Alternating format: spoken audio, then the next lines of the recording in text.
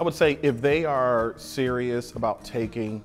their integrator role, be it full-time or fractional, to another level,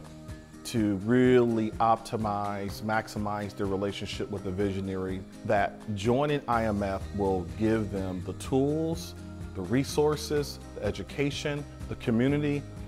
that they need to not only create better effectiveness and competencies for them,